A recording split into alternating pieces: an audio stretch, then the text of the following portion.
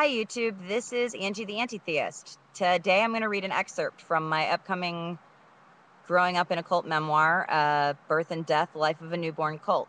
This section is called Demons and Deliverance.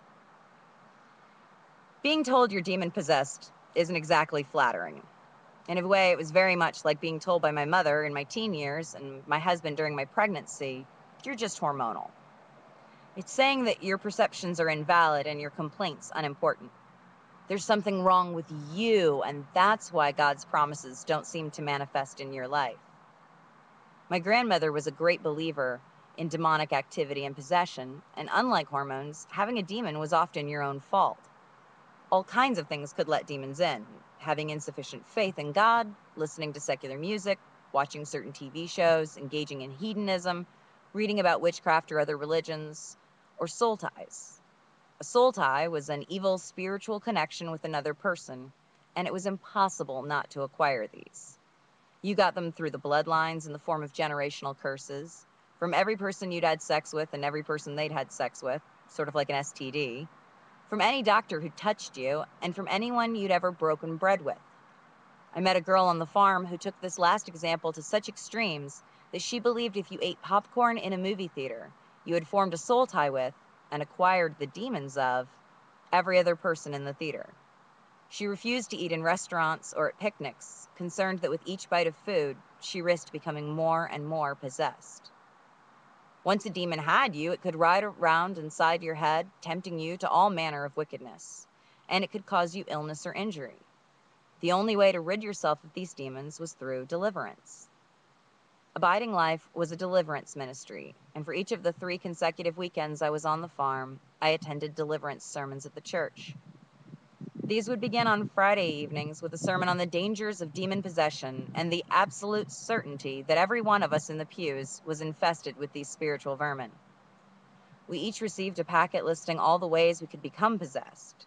Then, for each item on the list, we were supposed to detail each example we could think of. These crazy, scary strangers wanted me to write down for them the name of each boy I'd ever kissed, every person at any party I'd ever attended where drugs or alcohol was present, and every secular song I'd ever listened to, every non-Christian book I'd ever read. At the time, I thought it was ridiculous.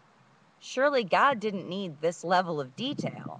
If I just said, "Lord, please break all the soul ties from any boy I've been with and rid me of any demons from music or TV or books," He'd know what that meant.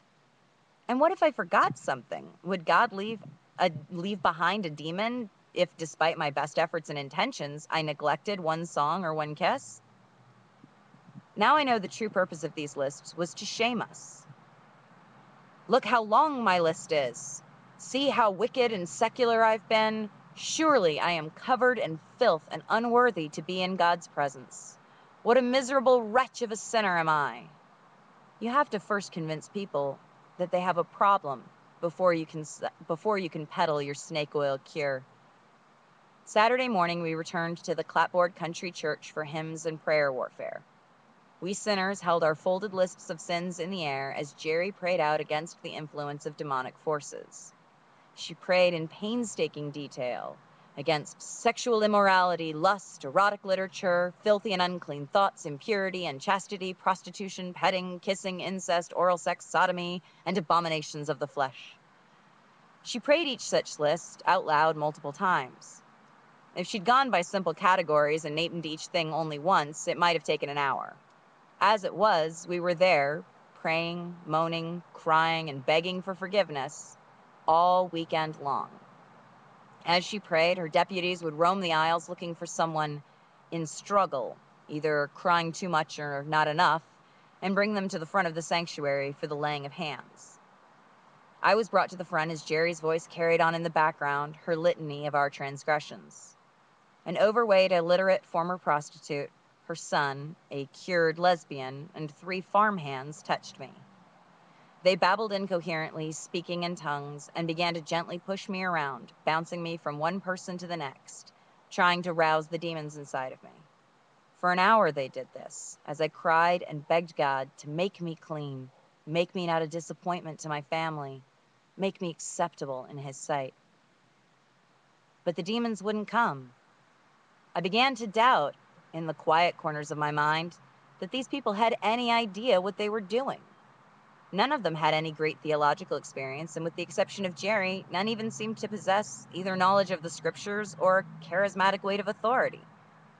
Tired of standing on my feet, I realized they would not stop and let me go until I gave them some sign that their efforts had worked. So I began to fake a seizure. I quivered and quaked and shook and babbled as if I too was speaking in tongues. I fell down upon the church floor, writhing and wriggling, and their prayers got louder and faster in response. Finally, after several minutes of this, exhausted, I lay still. They clapped and cheered. They had cast the demons out of me. Or so they thought. It was emotionally manipulative, physically invasive, and a complete waste of time. But after 3 weeks of this, I was allowed to move back home.